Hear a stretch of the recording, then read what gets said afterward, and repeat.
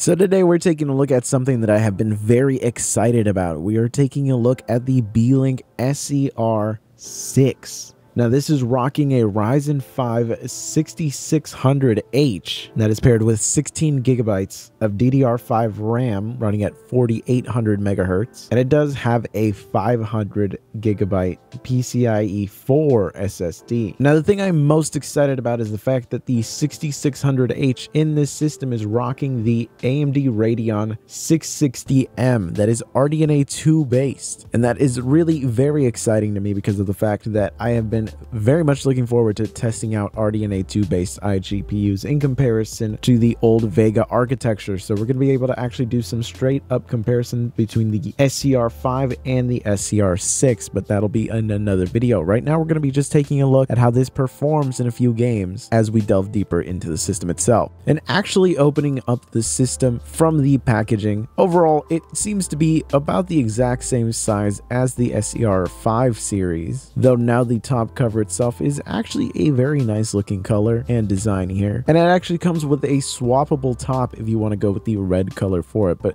I personally find this to look absolutely perfect, and overall I am a huge fan of this Beelink design. And here you could look at it right next to the SER5. They are pretty much identical when it comes to size. It really just comes down to the much more powerful internals in the new one, and we're actually going to test it out on a few games right now because I am so excited to see RDNA 2 iGPUs in action. And starting off the testing, here we have Atomic Heart, a game that I've been testing out a lot in a wide variety of different systems, and so far this has been the best performing one by far when it comes to an iGPU. We are at the lowest in-game graphics settings, but at the full 1080p resolution using FSR with the balanced preset, and like this we are able to get a pretty fantastic level of performance in the interior areas, and there's really very little to complain about here, especially since our 1% lows are at such a comfortable range. Of course, if we do go into the exterior areas, we do take a bit of a hit in terms of performance, but it never really drops down to a range that is unplayable, which means that across the board the game itself is actually going to be very doable, and we don't even have to use the performance preset for FSR, which really ruins visual quality. Being able to stick to balanced is the most ideal situation here, and if you just pay attention to those frame time charts, they are pretty fantastic. Overall, a fantastic showing for this iGPU, and we're going to continue on to some other games. Now taking a look at a much lighter title, but one of the most popular ones on Steam, if not the most popular game, we have CSGO here.